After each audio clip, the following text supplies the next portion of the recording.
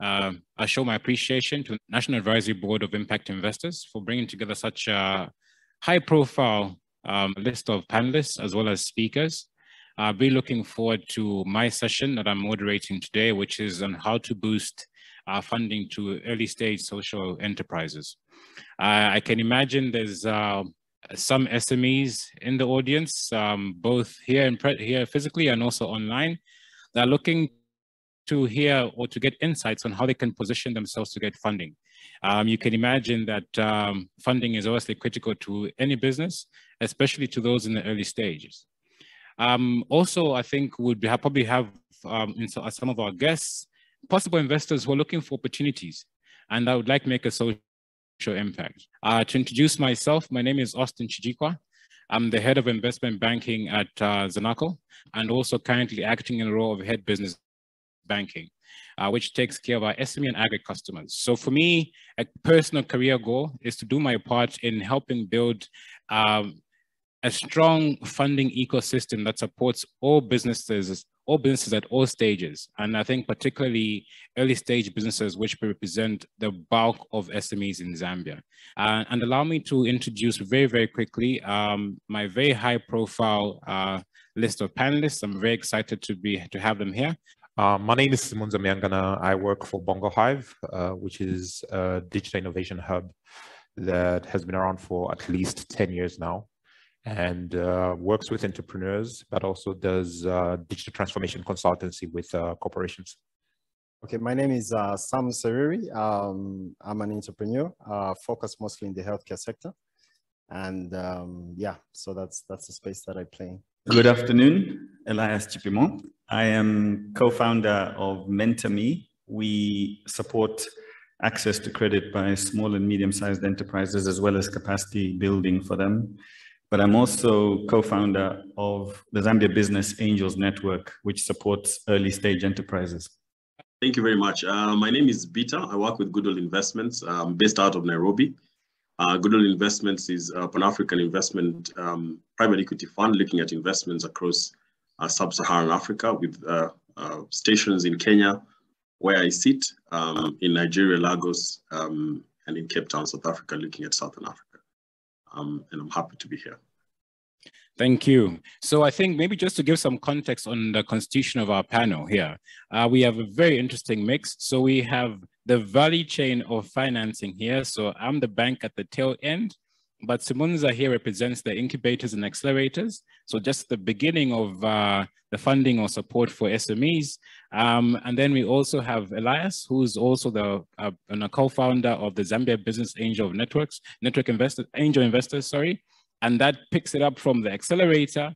We've got Bitta, who is also in venture capital, that picks it up from Elias. And then to kind of round it off, we actually have an SME that's actually going through some of these processes. So I'm looking forward to a very, very interesting discussion. And to kick us off, I would like to start off with Simunza. Let's start at the beginning of the value chain, right? So Simunza, for the past 10 years, you're at Bongo Hive, right? And you've been helping startups and SMEs grow their businesses.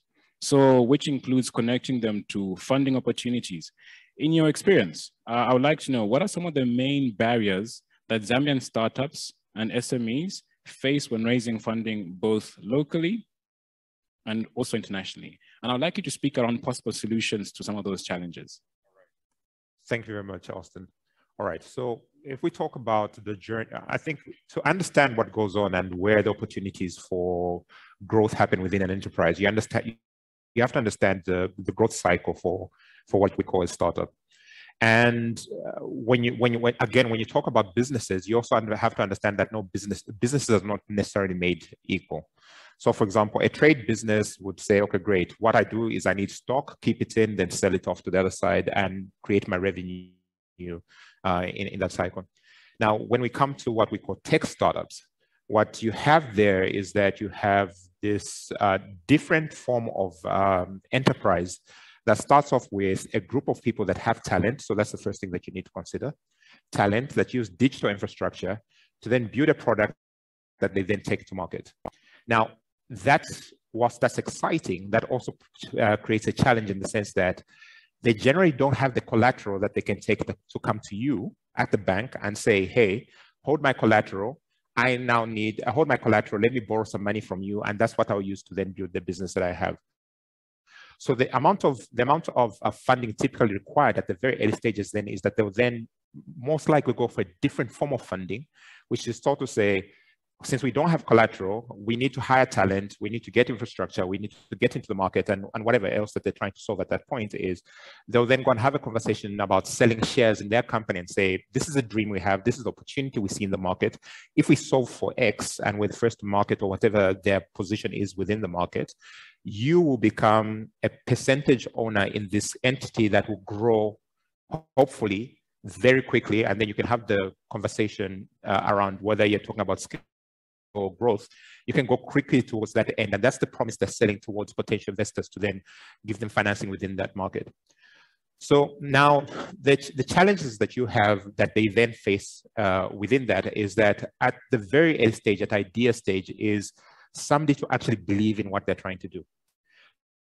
The next thing is, how do they actually build what they're trying to do? So where do they get the talent? Where do they get the infrastructure, whether it's computers, access to internet, a place to work from, and the knowledge that they need to actually get that done? Then if it's in a regulated space like finance, it's making sure they can get the licenses and they can get everything. And none of that comes very, very cheaply.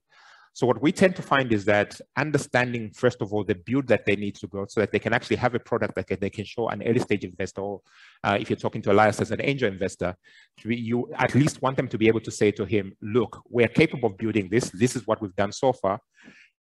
His team of angels can then say, we believe what you're doing. We believe what you're saying. We have an understanding of the market that you're getting into, and that will get into them. As they then start to grow based on that, it's the typical thing of now, how do they administer their company? How do they get the financials right? Can they do reporting that satisfies the angels and says, this is what we've done with your money. This is how we've grown to this state. And these are the things we need to put in place so that by the time they're now talking to Bitta and then going on to Basel at PE level, all of these structures are all in place. So you'll find that the full chain, before they can come to a bank, is can we finance them at just after they've produced a product, to them then being able to get to the market, and then them fulfilling milestones of growth that convince potential investors and the advice that they can get to be able to then be fit for investment. No, yeah. Thank you, Simunza. So I guess at this stage, we're saying the SME is basically in exchange for, their dream. They're giving you a share in the potential to become something big. Yeah. Right. So obviously that creates a challenge in the sense that maybe not everyone buys into the dream.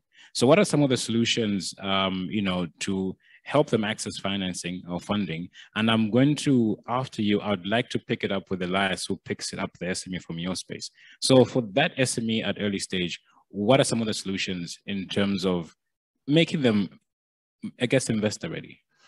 So what we do when we see a startup is we work at 3 different phases. So the first phase is what we call ideation, which is we listen to the idea and then help them figure out what the business model is for this idea that they have. So they might come to us and say, hey, we want to use technology to solve for people being able to buy watermelons across the country. I'm just giving an example. Not that it's not possible, but just giving an example for that.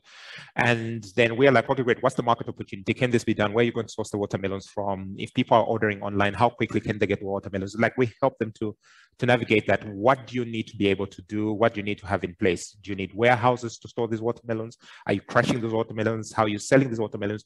Do you need trucks to deliver those watermelons? Once they have the general idea of that, that gives them a picture of how much they need to get started. And it gives them a starting point to say, okay, great, this is where we're starting and this is where we're going to build ourselves to. So our next level is what we call the go-to-market phase, where we now say, okay, great, they've built a product, they've built a prototype, can they start testing it in the market? Now, the 2 places they can be in a regulated industry where we now have to go and get permission to go and then say, okay, great, this is a new idea, it's working within here. Can you give them permission to operate? So for example, the Securities Exchange Commission and the Bank of Zambia this year launched sandboxes that allow for experimentation of prototypes in the market in regulated areas and allow them to operate for at least 2 years to at least seek market and test that that's something that can actually. And the market always wins. So the market will either reject the idea or accept the idea. And if it's accepted, then we've got some cycle of growth that then allows us to then take them towards investor readiness and have the conversation that then appeals to an angel that then says, hi, based on this traction, based on proof that customers are interested in this product and that it's actually working, here's the opportunity for growth. So let's pick it up from there. So Elias, I'd like to pick it up with you from there, right? So Zambian Business Angel Network, right, was launched in September just this year. And the objective that the ZBAN has is filling the financing gap for young businesses, right? I think that speaks to where Simunza's kind of left off. So now at this point, there's a viable business model, perhaps there's a viable product, right? So how is ZBAN at this point addressing some of the challenges that in the Zambian ecosystem regarding raising financing for small businesses? And maybe perhaps to get a sense, or if anyone is a small business that's kind of at that stage, what are some of the types of businesses you're looking to invest in? So Simunza described the ideal process, but not everybody gets into an incubator, but it's extremely helpful to have the incubator process accessible to as many startups and early stage enterprises as possible, because they deal with a lot of the kind of challenges that an angel investor would then otherwise have to be dealing with. And they've got limited capacity and limited bandwidth in terms of how much capital that they can actually put in and how much time they can commit. So it's an ideal process. The reality, however, is that the bulk of people that will turn up looking for angel investors are far more than any of the incubators can accommodate. The good thing is that there are new incubators coming up, and so that part of the enabler environment is growing and being strengthened. So typically what an angel investor has to do is really roll up their sleeves and do a lot of the work that the incubators would be doing. So getting them sometimes just to develop their ideas a little bit better. The focus will really be around, and it depends on what angel is approached. So typically, you've had angel investment taking place in Zambia and in many countries for many years. All that we've done is we've brought a group of angels together in order to have a shared approach to how we manage this opportunity that's there with young enterprises wanting resources. So invariably, we're bringing some capital, but what's more important is actually helping the entrepreneurs think through how to structure their businesses, bringing the connections that they might need, bringing some strategic advice and guidance. And it's sometimes quite a difficult process because the entrepreneurs come in with very strong views about what they think their business requires in order for it to succeed. And so invariably, we have to be the ones that burst their bubble and in order to help to shape their idea into something that's much more viable as a proposition for investment. But it's important to caution that it is very high risk. So we're committing capital and we're committing other resources to ensure that this business might succeed. But the rule of thumb is that you're going to probably have 9 out of 10 failures, but the one that will succeed will more than compensate for the challenges that you'll have experienced in the other 9. No, thanks, Elias. I think that's actually that's a very good answer. And I think it builds nicely into Bitta, if you can hear me and you're online. So Bitta, you're with Goodwell Investments based out of Kenya, right? And, yeah. And so I'd like to now at this point, expand the landscape. So I would like to hear from you. So you've invested in a company in Zambia, as well as in several other African countries. So I'd like to hear from you, what factors attract an investor such as yourself to an entrepreneur ecosystem? Assuming, like Elias said, the dream case has happened where they've gone through the incubator and have also been nurtured by a good business angel investor. I think first of all, there's idea that an attractive market is a large market, right? But of course, there are many things that make a market attractive for venture investment. And one is that, technology can make a difference. So that is one thing that we really look at, when we're looking at an ecosystem. I mean, how can we use technology to sort of make a difference in the various value chains or sectors that we sort of invest in? And I think also one of the things that we also look at really is industries that are structurally high margin. And when I talk about that, what I'm saying is that, you want to look at an ecosystem where, the consumer has kind of been prevented from accessing certain goods and services. And so if you're actually able to provide that streamlined access to certain goods or services, then you're talking about high margins because you're moving more downstream. But second of all, you're trying to provide access to a wider market. And that is something that is also very, very attractive to us. Another thing also is still in the concept of industry and high margin. Also, we look at an ecosystem where we can actually be able to have an application of businesses where there isn't a lot of capex involved, right? Because if you're you're having small companies coming up, they don't have a lot of capital.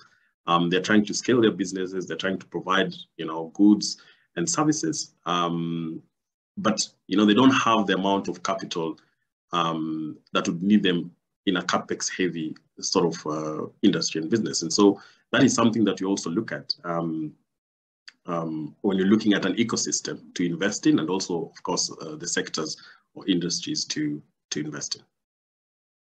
No, thanks for that, Bitta. So we've kind of gotten a sense of now how the value chain kind of works, right?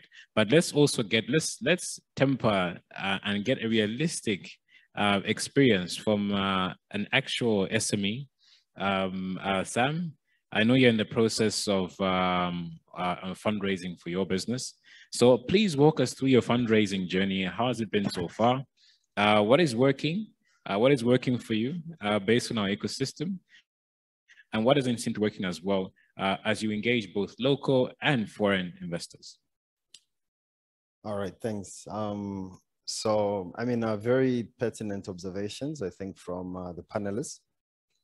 So, to speak really about fundraising, I remember having a conversation with an investor who said fundraising is a line and not a dot. So whether you're actively fundraising or passively fundraising, I think it's something that you constantly need to sort of be doing because inevitably it's about relationships and track record that you build over a period of time. So if I get to know Bitta or Elias, maybe over a period of 6 months, slowly build up a case. Hi, Elias, I started from 10, I'm now at 20, now I'm at 50. He's sort of able to see that trajectory and that track record. So I think for me personally, it's, it's always a conversation that's been had, a relationship that's been built. So that's my view on fundraising. So, and I think that's helpful because I think most of these things are a spillover effect of good relationships and obviously traction. Then, speaking from an experience point of view. So, when I first started in my entrepreneurship journey, I was a junior doctor at UTH, very passionate about helping people, impact, and a lot of, very impact-driven sort of offerings with two of us, two young doctors. And we were so passionate about what we're doing. We focused more on the social. We forgot about the enterprise. So I think for us, one of the biggest challenge was realizing, even as we talk about impact investment, vis-a-vis looking at sort of it from an impact perspective, is to really realize that you're still running an enterprise. So whether or not it's called impact or not impact, at the end of the day, fundamentally, it's still an enterprise. It needs to make money. It needs to provide an offering that people in the market value and are willing to pay for. Then in terms of, just the challenges, I think Bitta did allude to something around the size of the market. So if you look at Africa, all the big funding goes to Nigeria, South Africa, Kenya, and I think Egypt is coming up now. So you sort of have like the big four in Africa that are drawing a lot of the funding. And when you do talk to some of the investors, Zambia is sort of like, when you look at it from the market perspective, very, very insignificant. So I think that's been, I mean, I know for a lot of my colleagues that are actively fundraising, that's probably been one of the issues. The other issue I think is around just local sort of angel investors. So I'm happy that Elias has launched the Business Angels Network. I mean, I think it's a great initiative. But I think for a long time in Zambia, the concept of angel investment is very, very strange. And if you look at what angel investors, or if you're an investee, if you look at what you're competing with treasury bills, government bonds. If I'm an investor, I've got 100,000 kwacha or 1 million kwacha. If I put it in treasury bill, or at least maybe 2 years ago, 18 months or so, I was getting a return of somewhere in the high 20s.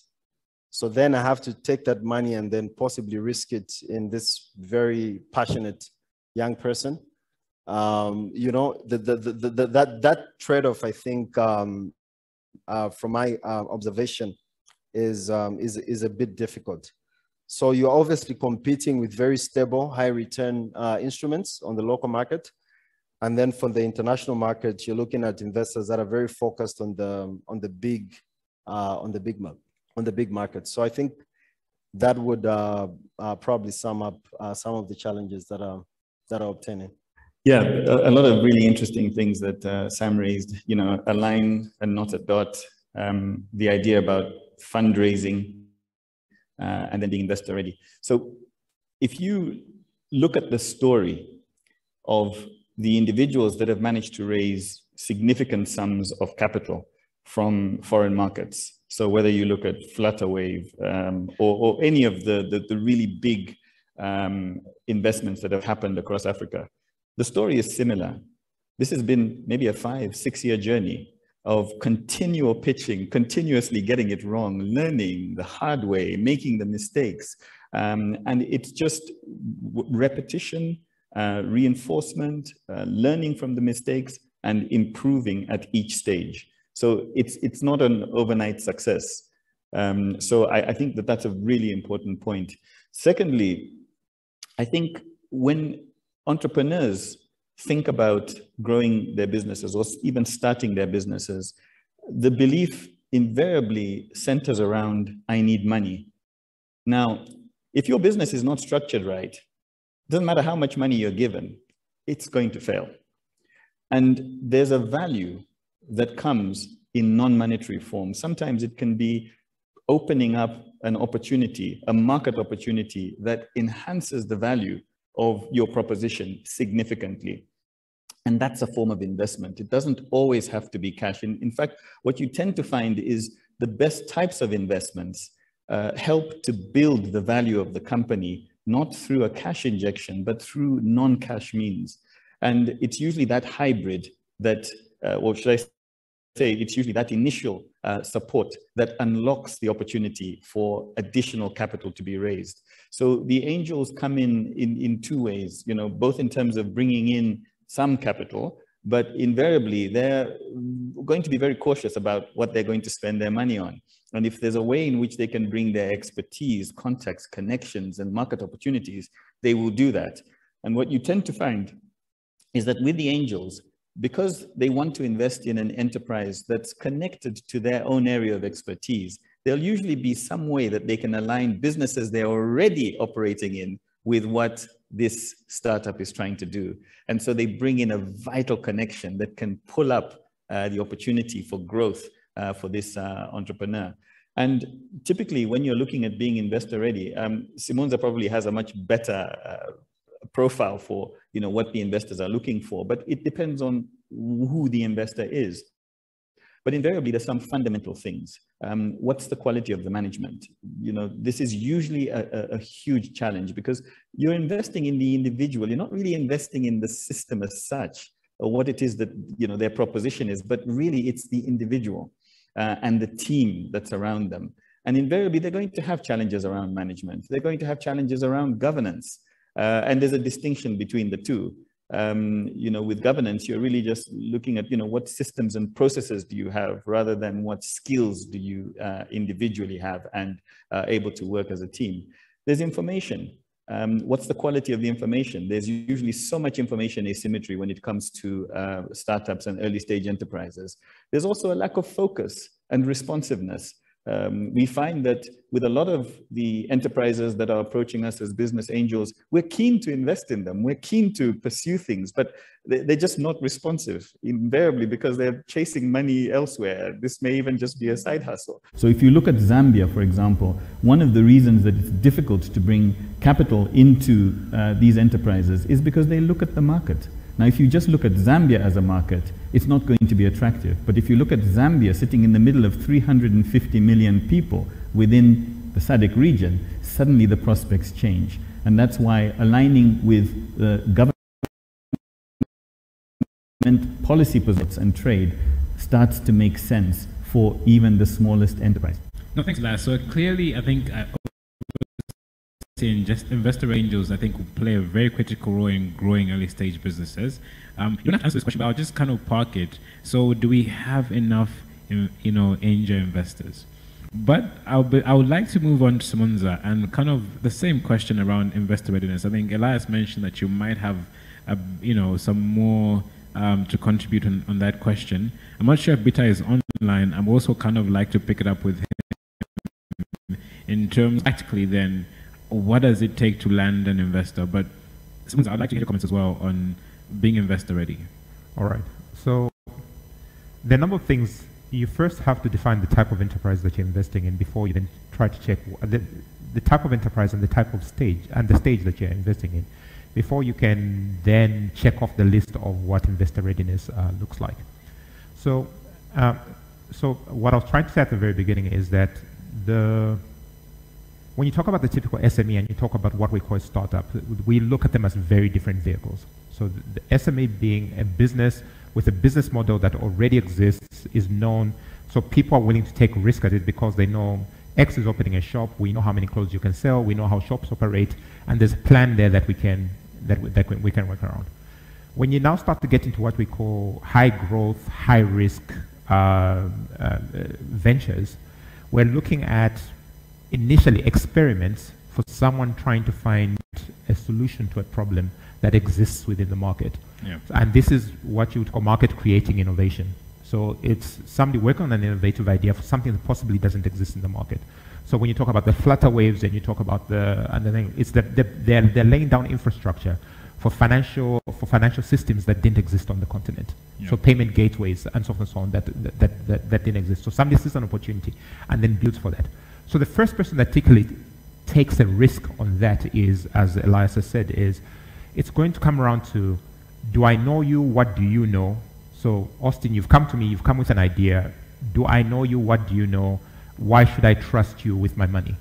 Yeah. So, and hence the term when people talk about family, friends, and fools, taking the first bet on an entrepreneur by saying, okay, great, we can all do 10,000 kwacha each or 20,000 kwacha each to get in your company, yeah, because we know you've got banking experience, and we know that you can work well with techies. We know that you can actually ship.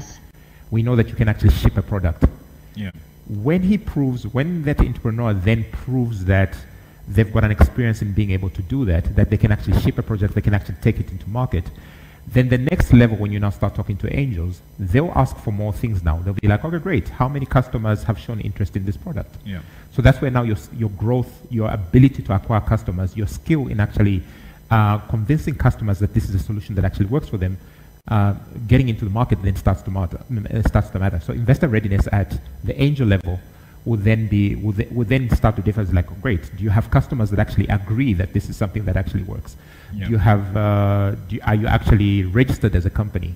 Have you actually started to get a bank account and put these things in? So the first people that took risk on the idea.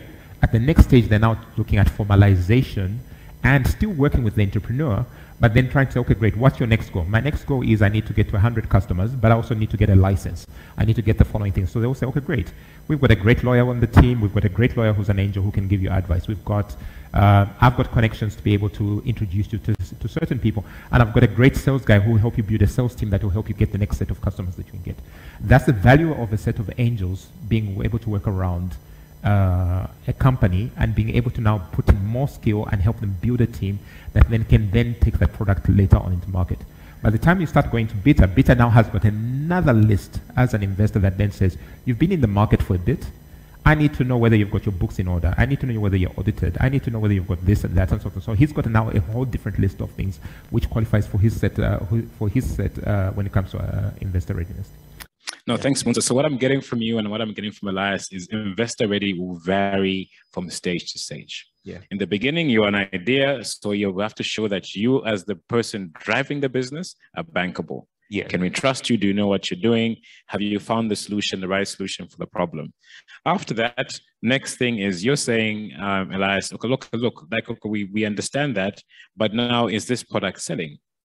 And then building on, and I'd like Bitta to actually join in here. So let's make this practical and then try to bring it back. So the question I'd like you to kind of respond and build off from that, but I'd like also for you to give some insights, right?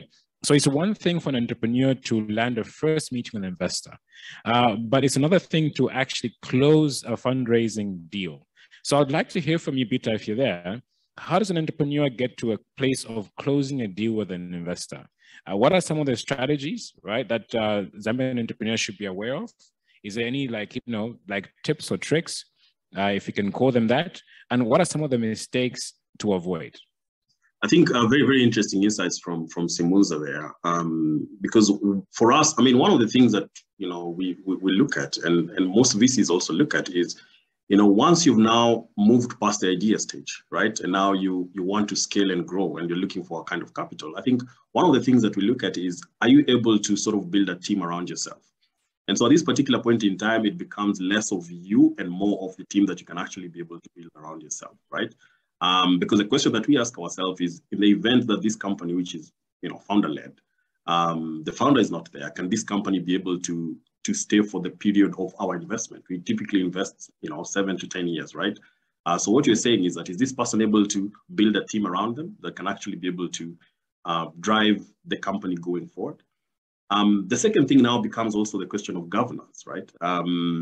We want to understand also that, the company can be able to have a proper board in place, to have proper governance structures in place. People who can actually be able to, or rather the management team can be able to be answerable to, and be able to help the company now think through their growth strategy. Which markets are we going to get into? Which verticals are we going to attack? How are we going to access or approach these kinds of markets? And then that also, as a second aspect, becomes very, very critical for us. The third thing that we are critical about, that also draws us closer to closing an investment with an investee, is also thinking around growth going forward.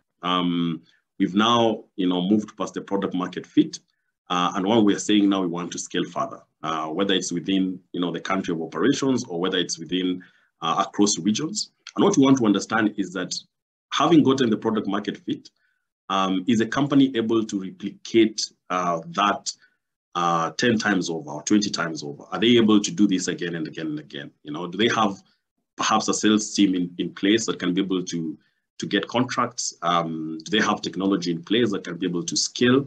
At this point in time, maybe they're dealing with 10,000 customers. What happens if, can their technology be able to handle 1 million customers or 2 million customers? And so we also look at growth in terms of both how you've built your team and how you've built your infrastructure, because most of the companies that we invest in have sort of like an inclination towards technology. The technology aspects then becomes very, very important for us to see. And I think thirdly, we look at the macros, and that is broadly, right? So we try to ask ourselves, what are the potential risks to growth? Are we understanding the competition well enough? Is it well articulated by the entrepreneur? Does he have a good understanding of the market in which he or she operates in? Does he understand the risks or the regulations that, for example, in fintech or in clean energy, that could potentially be able to affect his business going forward? Has he structured his business in a way that can be able to counter some of the risks that we sort of see? And that forms a big part of what we typically call our commercial due diligence, just trying to understand from the entrepreneur and how the business is structured, whether that business is actually positioned to scale. And that forms a very big part of our decision-making process. And so for an entrepreneur to be able to close a transaction with us, I think they need to really demonstrate that they have a good understanding of the key pillars of the business. And maybe I should just summarize them, I should say, you know, the team, the problem that he's trying to solve and the opportunity that exists in the market. Is it a niche problem? Is it a big market? Because for venture capitalists like us, I mean, the size of the market is very, very critical for us. And not only, I had some talking about it, you can build a solution in Zambia that actually can have an effect across Africa. So just being in Zambia for some should not be an impediment for you building solutions that can actually scale across beyond Zambia. And so also understanding the problems you know, that exist in the market that they operate in, and how big those problems, or rather their solutions, can actually be able to solve those big problems. Understanding competition, understanding the risks that are in the market, and some of these things we're actually able to get through our commercial due diligence and in conversations with entrepreneurs, and of course leveraging on the fact that we've invested in most sectors. So we're able to actually borrow from the various business models that have come through, whether the ones that we've invested in or some business models that we actually just see in the ecosystem in general. So I think in summary, a good understanding of the solution that the entrepreneur is bringing to the existing problem is one thing that is very, very critical for us to close a particular transaction with an entrepreneur. No, thank you, Bitta. So I'd like to come back to Sam, right? So I'd like to hear from an entrepreneur's perspective. So we've seen the list of hurdles and hoops that you have to jump through. So I'd like to get from your experience. I mean, obviously, I think you have met Elias, you've met Simunza, but I'd like for you to describe your process in terms of actually finding an incubator program. If you've had any, any discussions with potential angel investors, and also perhaps VCs like Bitta. Like, what has been your experience in terms of meeting some of those requirements and your own journey on being investor ready for each different type of investor that you've actually had discussions with? Okay, all right. So there's something Simunza mentioned, and it's something we always debate about SME versus startups. And it's a segue to my sort of like my first thought is I think you have to be very realistic about the markets that we operate in. I think entrepreneurs in Africa sort of have a dual sort of, how can I put it? It's an opportunity, but it's a problem sometimes. When you read a lot of TechCrunch and you see a lot of sort of high growth tech startups in Europe, in America, you have to be very realistic about the market here. And hence my point on, I think it's very important to be cash flow positive. So that you are not relying on an investor per se for you to see tomorrow. So I remember some time back, I participated in an accelerator program in Europe. I think this was 2016. And you know, the way the European market is, especially for the tech startups, is, at least from my experience, what I saw was for a lot of them that didn't raise money, they ended up closing. And the reason was we've closed because we haven't raised money. And I found that to be a bit weird because when you come to African markets, I mean, raising money is sort of the, not raising money is the default. Yeah. So whichever way, you have to be able to survive without essentially raising money. So I think my first point is, I mean, just be very market realistic, get your hands dirty, do, I mean, whatever you need to do to make sure that you're cash flow positive, you're actually making money. And then you can sort of begin to evolve and then see what sort of other verticals you can tap into. The second thing I think is you also have to be very cognizant. I mean, you have to treat other people's money with a certain sanctity.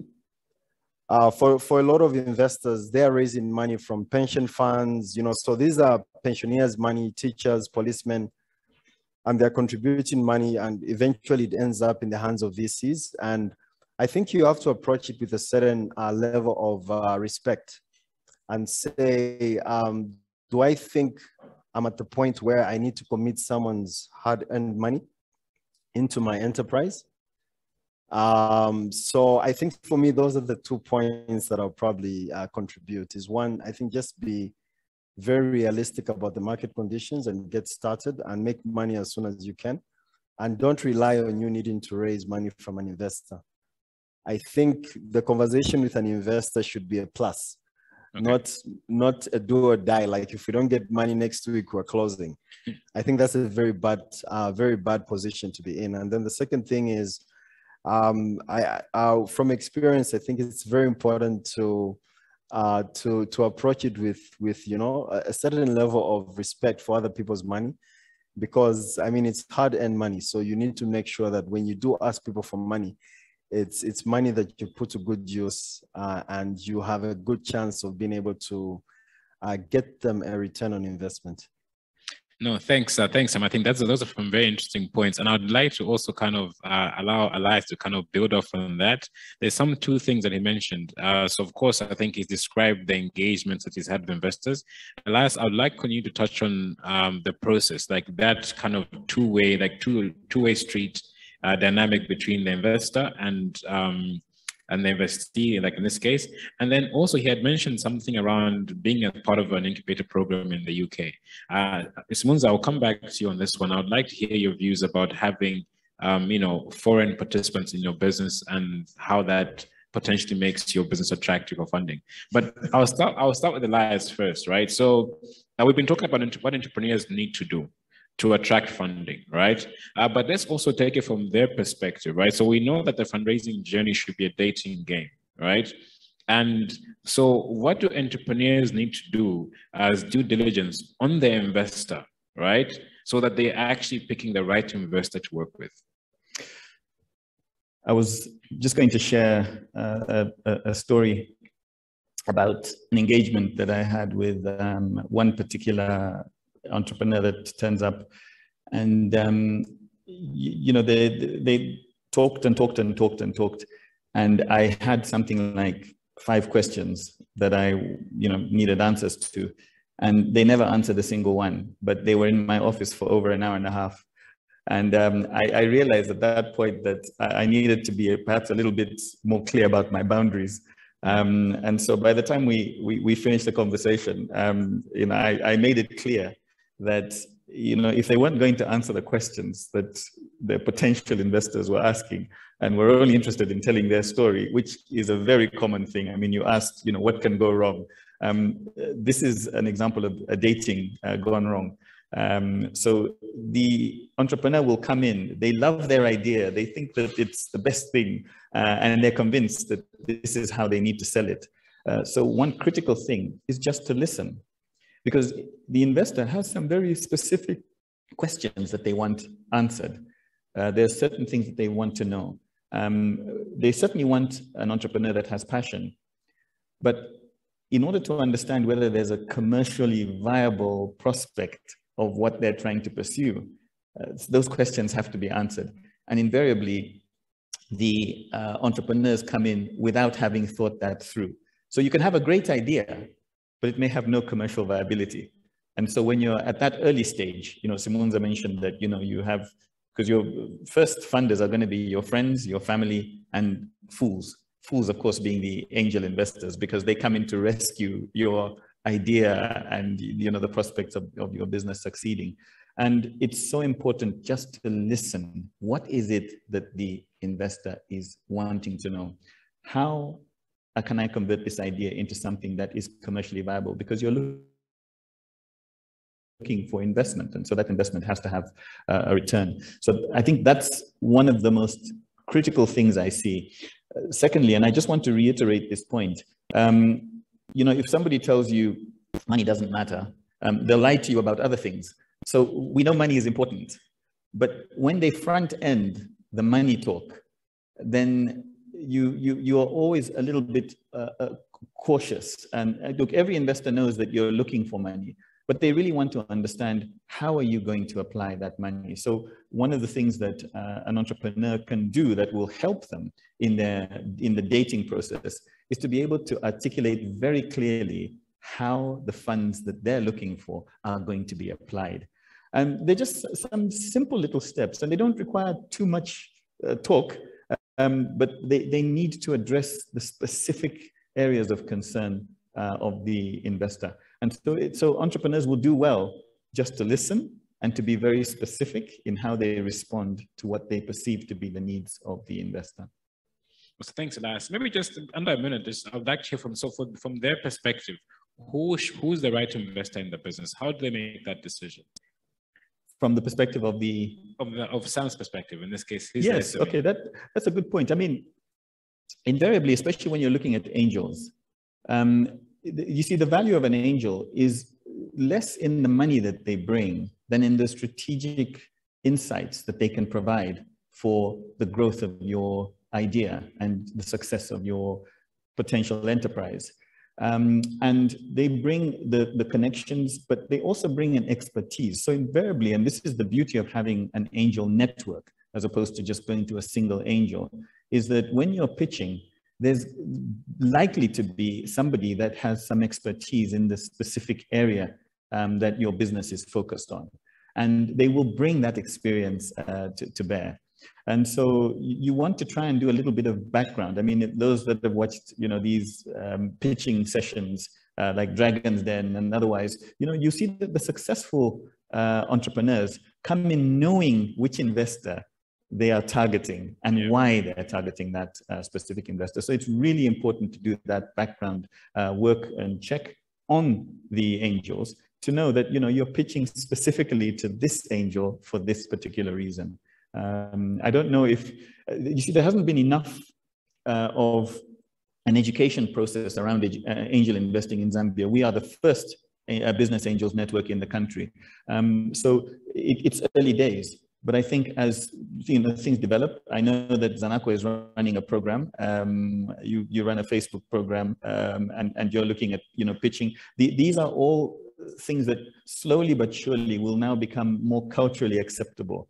And as people learn from the mistakes of others, they will improve in how they target the angels that they want to invest in their businesses. Well, thanks, Elias, for recognizing our contributions on Kwezo.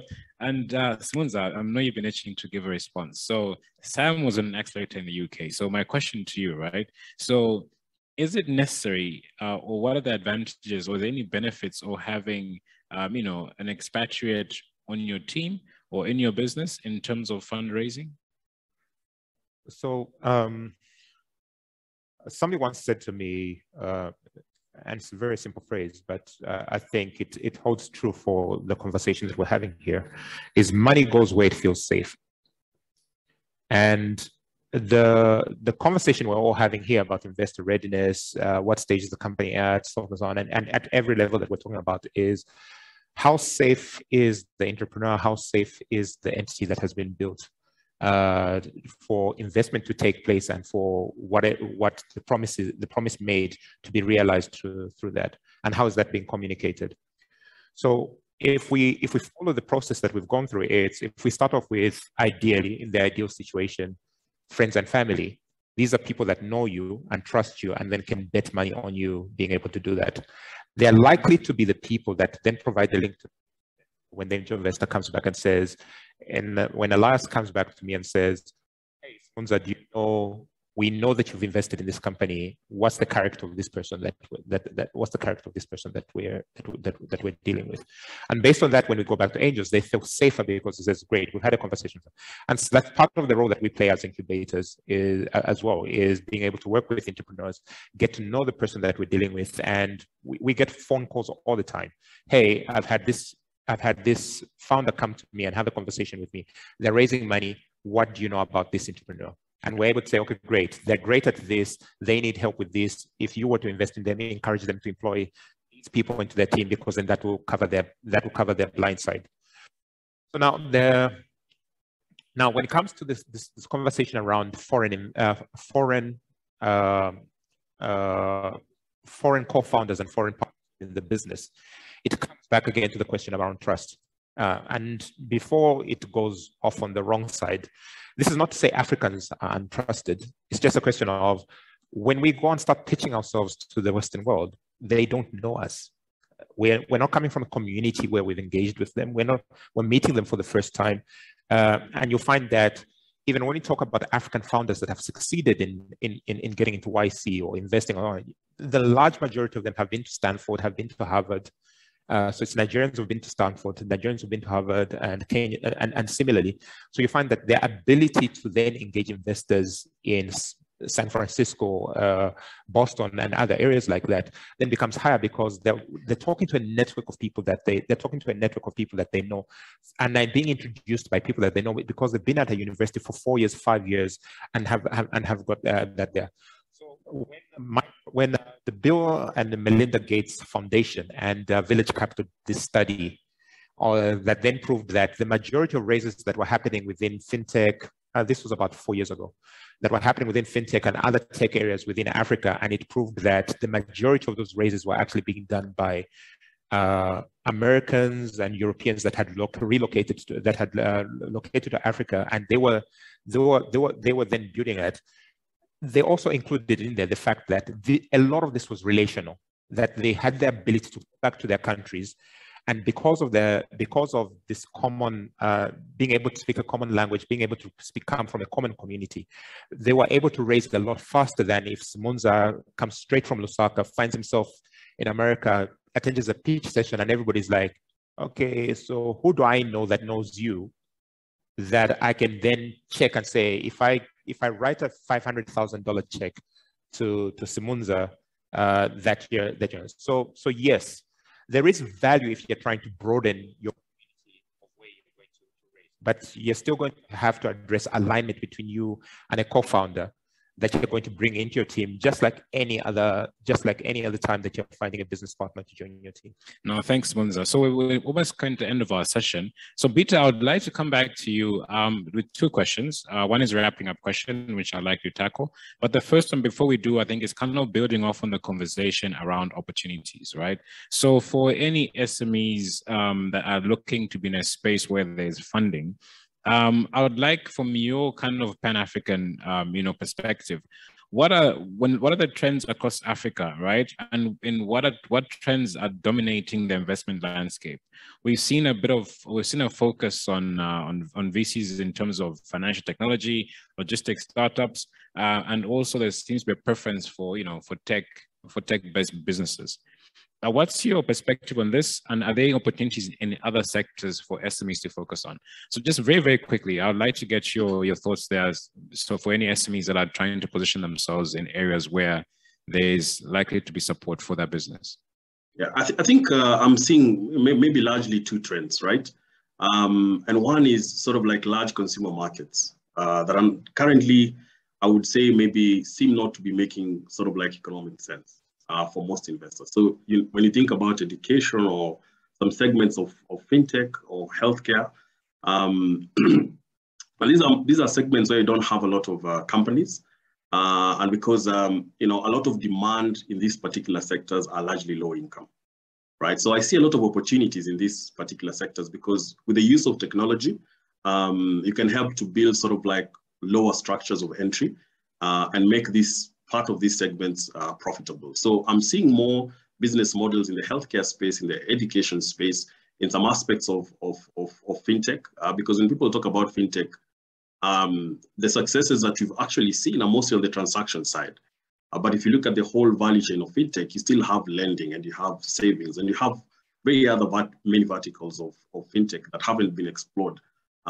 Because they still sort of don't make economic sense for investors and haven't been explored. But with the advancement in technology, we are seeing more and more business models having that large consumer market that in Africa is largely low income. And we are seeing technology intervening in that sense and making them more viable and more profitable and attractive for investors sort of to invest. Maybe to close it up, I'd like to, this question now is for all the panelists.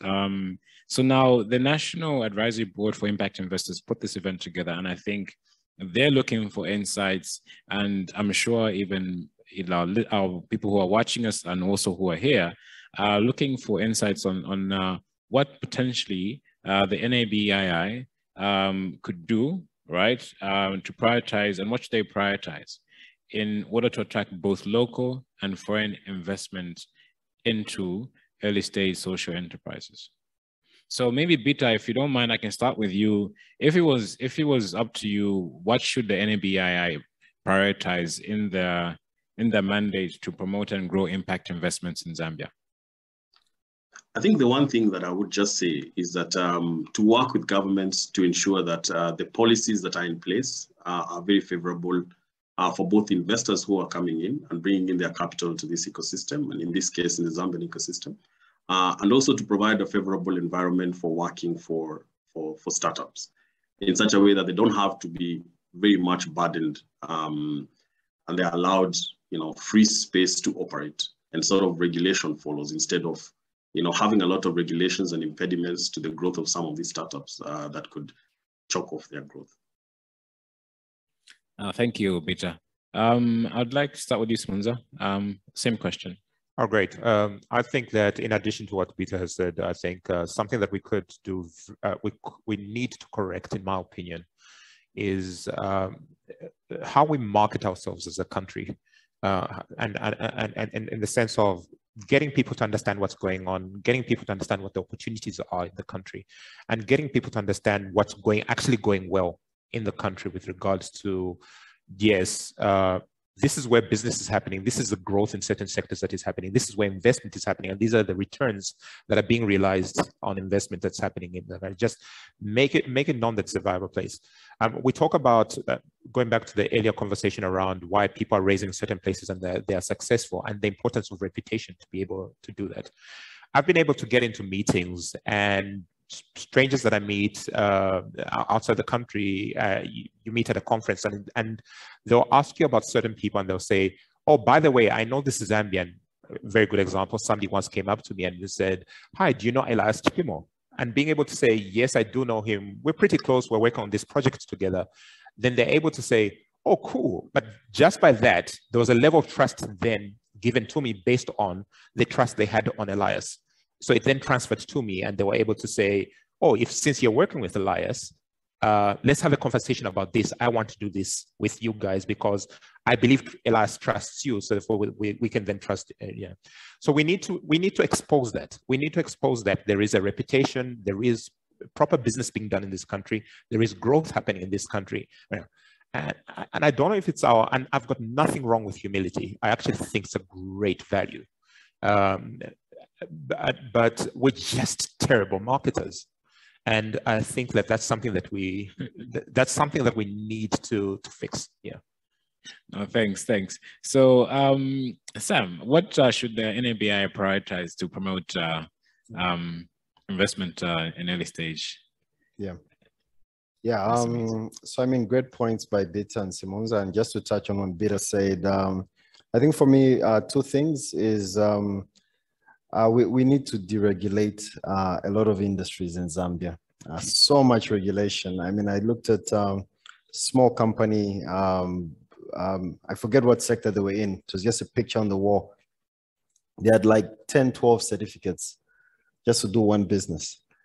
I think we've got too much regulation. We've heard the new government talking about sort of a one license policy. I think that would be great if we can just have one-stop shop, whether you're in the healthcare sector, financial sector, one license sort of gets you access to begin to operate. So that's one. Two is access to markets. So obviously investment is following a return, and that return is coming from a market. Again, just to pick on what I think the president the other day mentioned, him going to DRC, sort of creating a market. And now you see all this interest about DRC because you sort of have a market, a potential market that's already been there, but you sort of are facilitating that, access to that market. So I think if we can have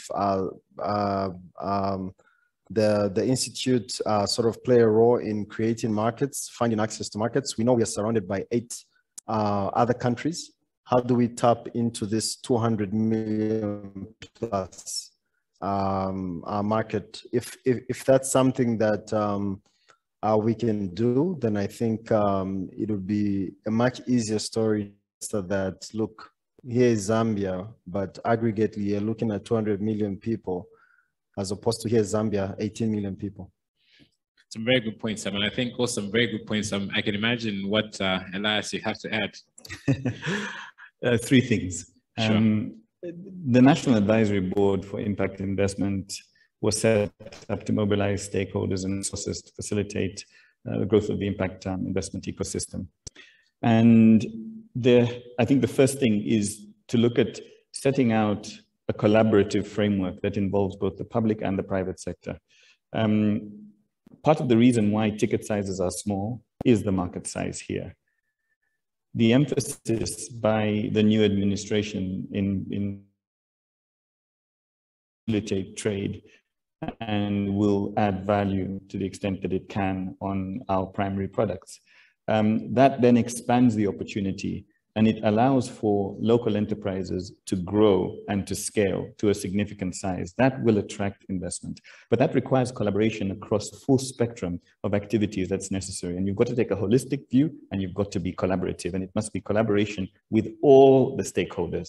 So we almost need to set out a clear roadmap, clear objectives, milestones, stakeholder responsibility for each one, and the timeline, but all the stakeholders. Secondly, I think it's so important to mainstream and localize the development of the kind of technologies that will make it far easier for small enterprises to access things like funding. You now have software that records inventory and can produce a profit and loss account or a balance sheet on a daily basis. That starts to get rid of some of the information asymmetries and the challenges around being able to pull the kind of data. And we heard that discussed already on various panels. In fact, this morning, the governor of the central bank mentioned the fact that it's now possible to do remote audits of banks. And that's because you've got, standard software now that will determine risk of almost anything. And so we can leapfrog certain stages of development and bring that to bear in the communities here for the benefit of small enterprises. And thirdly, I think it's so important to understand one key thing. People look at SMEs as, I guess, small corporate enterprises or mini corporate enterprises. They're not. Just as a newborn is not a mini adult, it's a baby, it's a newborn. It can't be in the same environment. For example, in a hospital, it has to have different nutritional standards. Otherwise, it will die if you feed it on a diet that you would feed an adult. It's the same with SMEs. We've got to create the environment that can nurture their development and growth so that they're strong enough to be able to move into that stage where they can now be a mini corporate. And the Startup Act, I think, is absolutely crucial. Setting up, I think, a venture fund that can have private sector management, but can be supported by government, or government can leverage its convening power to be able to bring in resources to capitalize that, and potentially even a startup fund. But we need to create that environment that will nurture these early stage enterprises. Otherwise, you wouldn't have a Victoria Falls. You only have it because you've got catchment areas thousands of kilometers away that are feeding springs, that are feeding tributaries, that are then feeding smaller rivers, that are feeding the mighty Zambezi, which then stretches 1.7 kilometers. It's the longest water body falling over a cliff in the world. But it's only possible because those catchment areas are protected, and we must do that for the SMEs.